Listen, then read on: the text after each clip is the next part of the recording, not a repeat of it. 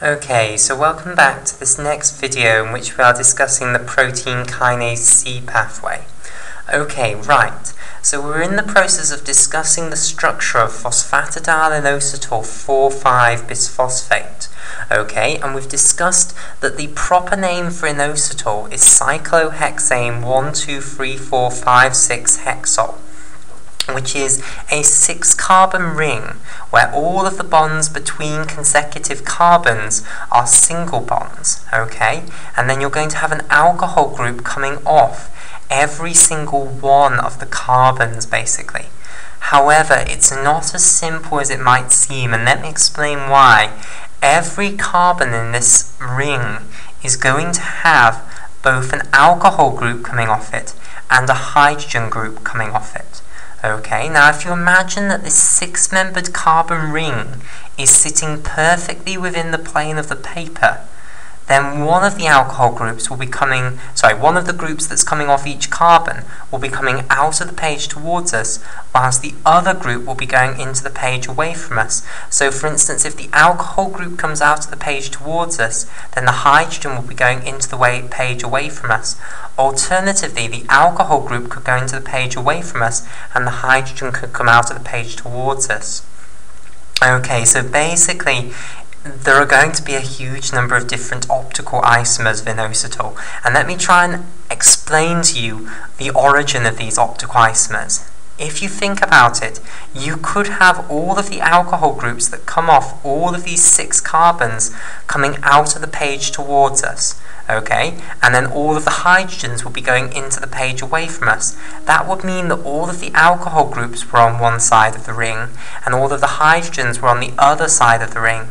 Alternatively, you could have 3 on one side, so 3 alcohol groups going into the page away from us, and 3 alcohol groups coming out of the page towards us. Okay, and you would not be able to turn one into the other without breaking bonds. Okay, so there are many different optical isomers of inositol is the message here. In fact, there are actually 9 optical isomers. Now, only one of them is found within cells to any great extent, basically. And the optical isomer of inositol that is found within cells is called myo-inositol. Okay, so if you ever see anyone referring to myo-inositol, which if you're reading a biochemistry paper by someone very, very rigorous, they might refer to myo-inositol. Okay, that's what it means. Now let me show you the actual optical isomerism that then is myo-inositol. So basically, myo-inositol is going to contain 4 alcohol groups on one side and 2 on the other. Okay, so let's say this alcohol group here is going to come out of the page towards us, whilst the hydrogen is going to go into the page away from us. Then off this carbon here, you're going to have the same thing. The alcohol group is going to come out of the page towards us, and the hydrogen will be going into the page away from us. Off the 3rd carbon here, the alcohol group will be coming out of the page towards us again, and the hydrogen will be going into the page away from us. Then, off this next carbon here, the alcohol group suddenly switches sides. It's going to go into the page away from us, which I'll show with this sort of dashed line like so, where the lines get longer towards the edge. Okay, and just in case you didn't know, these bonds where it gets thicker towards the end, that means coming out of the page towards us, whereas these sort of dashed lines going away like this means going into the page away from us. So this alcohol group is going to be going the opposite way to all of these 3. Okay, then off this next carbon here, we're going to go back to coming out of the page towards us, with the hydrogen going therefore into the page away from us, and then on this last one, it's then going into the page away from us, and the hydrogen comes out of the page towards us. Okay, this is the structure of myo-inositol then. Now, the carbons in the myo-inositol ring are given a specific labeling. So this one here is called number 1. This one here is called number 2. This one number 3. This one number 4. This one number 5. And this one number 6. You are going to bind the alcohol group coming off carbon number 1 to the phosphate group of the phosphatidic acid via a phosphoester link. Okay, so let me show this. You've now got this inositol ring attached to the phosphate group of the phosphatidic acid via this alcohol group that comes off carbon number 1. So this is carbon number 1 of our myoinositol ring. Okay, right, so I'll just show this now as a blue hexagon here. So the structure that we have now shown here, where we have phosphatidic acid bound via a phosphoester link to our myoinositol here, this is called phosphatidyl inositol. Okay, so once again, the phosphatidyl prefix means all of this. It means that all of the phosphatidic acid structure here, whereas the inositol means the inositol ring here. Now, we want phosphatidyl inositol 4,5-bisphosphate. Okay, so we need to now attach phosphate groups onto the 4th and the 5th carbon of our myoinositol ring. Now, we know where those are going to be. One of them is here. Okay, so this is the 4th carbon, and its alcohol group will be going into the page away from us. And then the 5th carbon over here, we're also going to attach a phosphate group onto that. And those two phosphate groups will be attached to the alcohol groups that come off those carbons via phosphoester links. Okay, so the importance of understanding this information about the optical isomerism is that if you didn't understand that, you might think this molecule should be called phosphatidyl inositol 3,4-bisphosphate, because you might call this the 3rd carbon and this the 4th carbon. Well, you can't, basically. It's the 4th and the 5th carbon. This one is different from if it was on here, basically, because if it was on here, it would be next to an alcohol group over here that was coming out of the page towards us, whereas it being on the 5th carbon's alcohol group means that it's now next to a carbon which has an alcohol group going into the page away from us. Okay, so there is a very subtle difference there, and that's the subtlety in why this is called phosphatidyl inositol 4,5-bisphosphate rather than phosphatidyl inositol 3,4-bisphosphate.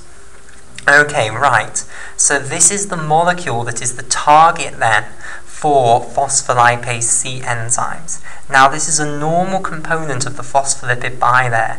It's nowhere near as common as lecithin. Lecithin is hugely present within the cell membrane. It's the main one within the cell membrane. It's much, much rarer than lecithin, but it is a normal component of the phospholipid bilayer. And it's certainly a phospholipid because it contains long-chain carboxylic acids here, and then we've got 3 phosphate groups, so it's easily a phospholipid. Okay, right. So what is phospholipase C going to do then when it gets activated by the alpha subunit of our heterotrimeric G protein?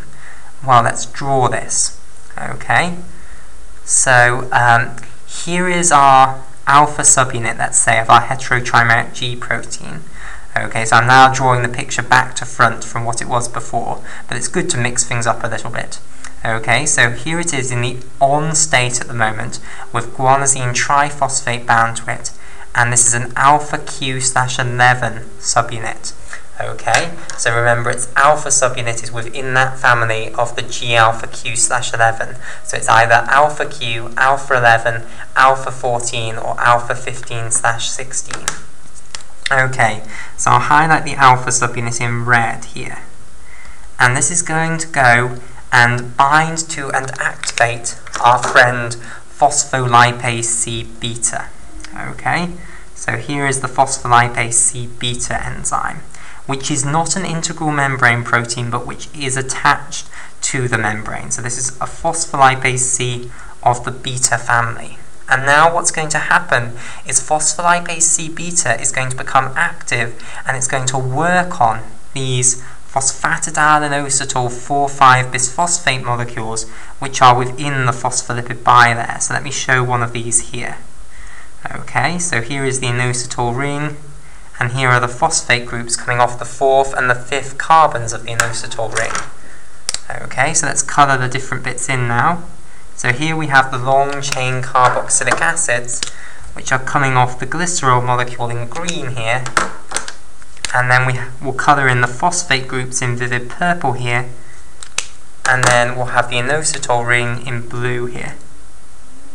Okay, right, so that's our PIP2 molecule here, phosphatidylinositol 4,5-bisphosphate. And what's going to happen is the phospholipase C-beta, once activated, is going to cleave this link between the glycerol molecule and the phosphate group here. So it's going to cleave that phosphoester link between the alcohol group that comes off the third carbon of the glycerol molecule and the phosphate group that is now going to end up being attached to the inositol ring here. Okay, so it's going to hydrolyze that link, and the two products then are going to be a diacylglycerol molecule. Okay, so this is the glycerol molecule linked to those two long-chain carboxylic acids, as shown here. So here are the long-chain carboxylic acids in orange. Here is the glycerol molecule in green. Okay, and this molecule is known as a diacylglycerol molecule. Okay, or it's also called a diglyceride molecule to show the parallels with triglyceride molecules. Okay, so this is diglyceride or diacylglycerol. Now I'd just like to explain the origin of this diacyl. What does the acyl mean? Because we can understand where the glycerol comes from. Glycerol is the backbone of this structure. Why isn't it diacid glycerol?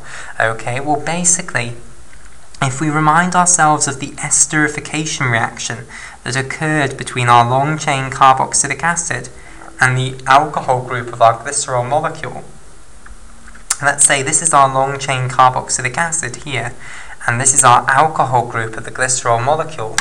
What happened is that the alcohol group of the long-chain carboxylic acid came off. It bounds to the hydrogen of the alcohol group.